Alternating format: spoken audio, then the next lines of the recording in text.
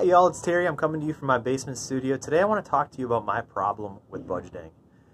My biggest problem with budgeting has happened just recently when I've been asked to make a Christmas list. Because instead of just putting things on the list because that's what I want to do and I want more stuff, I sit there and think about, do I actually need this? So what happened when I started budgeting was it changed my mind. It made me stop thinking about all these wants and what everybody else was doing, maybe like vacations or new cars. It made me think about paying off my debt faster and only buying the things that I need.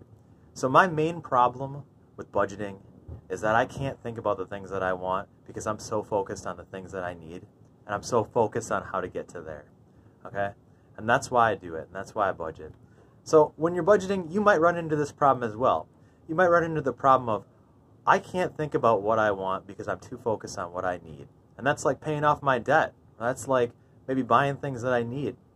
Alright, well, thank you for your time today. Please subscribe to my channel. Please like the video and comment below if you also budget and you're running into this problem. Thank you.